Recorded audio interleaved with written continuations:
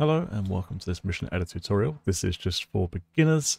We're going to go from having nothing to having an idea of how to set up a mission. Okay, this is going to be a series, so I'll make the videos short and then hopefully what you're looking for is easy to find. We're starting on the main page. First thing we're going to do is click Mission Editor. We're going to create a new mission. Okay, this is your screen. Once you click Create Mission, on the left are the maps that you have installed.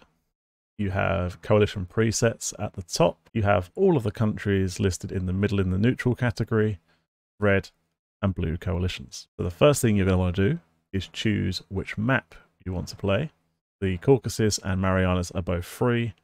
Caucasus is an excellent map if you've got a lot of land to play with in your mission, and obviously Marianas is a bunch of islands.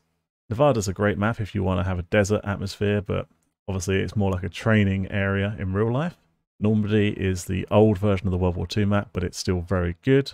Persian Gulf is a lot of desert to the south, a lot of mountains to the north, and also a massive water body in the middle with a few islands. Syria is an excellent map, probably my favorite map. It has a lot of diversity, desert, hills, there's some green areas, there's a lot of sea. Cyprus is included, which is very cool. You got Turkey to the north. It makes a lot of good theatres for your battlegrounds.